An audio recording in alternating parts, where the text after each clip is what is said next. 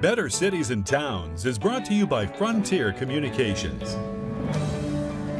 Our Better Town of the Week is Madison, the shoreline town. We're going to be heading there a lot soon with this nice sunshine out there. It's beautiful. And it's home to about 18,000 or so, and it used to be East Guilford. All right, I just learned something new. I did not know that. I did not know that. And it is also home to the famous Hammonasset State Park. Right. It is a rockin' town thanks to the School of Rock. Here's a little education about the business that's big draw for area kids. Take a look. Recognize the song? It was a hit nearly 40 years ago for the Police. The group started out as 3 young guys in London, a drummer, a singer and bassist, and a guitarist, just jamming out.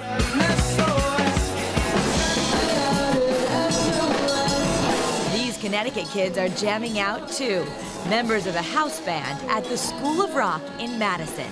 Courtney Gibbons is the owner. You know, School of Rock's method of teaching music is totally different, and we've seen over and over again how it's more than just the music. Yes, the students get one-on-one lessons, but they get so much more than that. They're learning how to read music, they're learning music theory. It's twice a week private lesson, and then the band rehearsal, which is, you know, every night of the week, depending on which program you're in, 3 hours. You know, they have pizza, they jam out, they learn their songs, and by the end of the season, which is generally 12 to 14 weeks, they're ready to put on an hour and a half, 2-hour show, you know, on a live stage, which is amazing. High school freshman Sammy's mom signed her up not long after the school opened 3 years ago. I really loved singing, and my mom was just like, she said it would be a great opportunity to play in a band, so I was a little worried at first. I was nervous, but I ended up loving it, so. What did you learn about the solo section and that song? Music director and instructor Brandon Terzakis sees all kinds of kids coming through the school. For some, it's kind of like a sanctuary almost for kids who have never really had an outlet like this before. 8th grader Jared, who started at the School of Rock 2 years ago, agrees. I love playing music. Everywhere in my town where I go, it's all about like playing sports. There's basically nowhere you could go and play guitar, and we found this place. Terzakis has witnessed some great transformations in his students.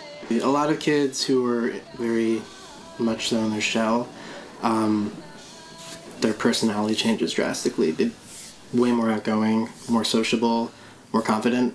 And it shows when they're performing, 100%. I used to be so worried about getting up in front of people and like doing what I do, but I love singing and I don't even get nervous anymore. The kids, ranging in age from 6 to 17, are exposed to a variety of instruments. We have guitar, drums, keyboards, bass, vocals. And they're exposed to a variety of music. We will have themed shows. So right for now we're doing indie rock, for example, as one of our shows. We have classic rock as another one of our shows. Kids sign up for shows. It gives them an opportunity to learn different music. Jared certainly has an appreciation for the music of earlier generations. Just check out his shirt. Yeah, I love classic rock and a lot of those old style music. I love everything like from like 30s, 40s, and 50s, all the way up to like modern music now. As for Sammy, who wants to be a singer, I really like Aretha Franklin, and I think she's like amazing, so. Owner Courtney Gibbons says she's seen kids who go here form their own rock bands outside of these walls. And she says the school gives them the tools they need to do that.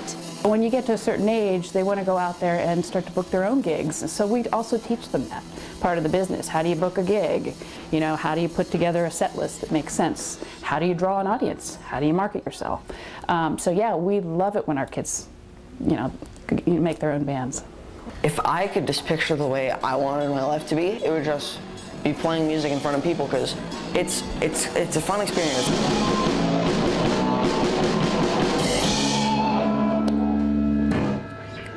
Sending out an SOS. You should do that.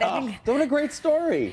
it's a really interesting way to learn music. And Jared is actually in the running to go on the National School of Rock All-Stars Tour, which is really exciting. Wow, School of Rock isn't just for kids too. Yes! Yes! There is an adults program. There are 4 locations in Connecticut. Get involved. Get up there. I have goosebumps. It's really, I mean, you always wanted to be a rock star. You can keep your day job and do it. To find out more about the upcoming camps and programs at the School of Rock Madison, just head to their website. It's locations.schoolofrock.com/Madison.